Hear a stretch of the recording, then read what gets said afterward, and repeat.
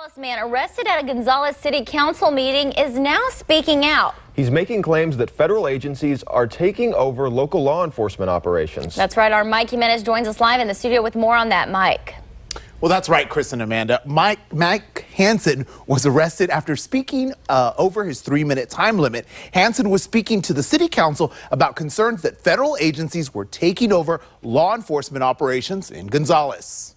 Time's up. That's what landed Mike Hanson behind bars after he spoke past the 3-minute time limit at Tuesday's city council meeting in Gonzales. He now faces disrupting a meeting and resisting arrest charges. It's humiliating. Anybody that's been to jail, very, very not nice. Some believe Hanson's First Amendment rights were violated when Hanson was making claims to city council that federal agencies were taking over law enforcement operations. We've been seeing people around with black ski mask on, different operations going on, and we started finding out that we found out one night at city council that the DEA was taking over our police department. Hanson said he was part of a group of 8 speaking at the meeting, and prior to the meeting, he claims he made an agreement with the city attorney to speak longer in lieu of all 8 speaking for 3 minutes. We reached out to the city attorney to verify his claims, but are still waiting on a response. We had decided with the city attorney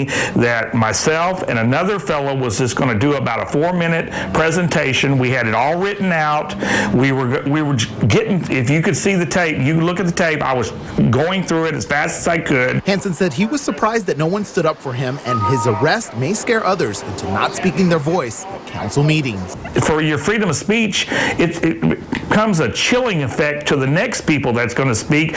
You know, they think they're going to get arrested if they go over their 3 minutes. Now, the video of Mike Hanson's arrest on YouTube has nearly 24,000 views. We have posted a video of the incident on our Facebook page. Take a look for yourself and tell us what you think, guys.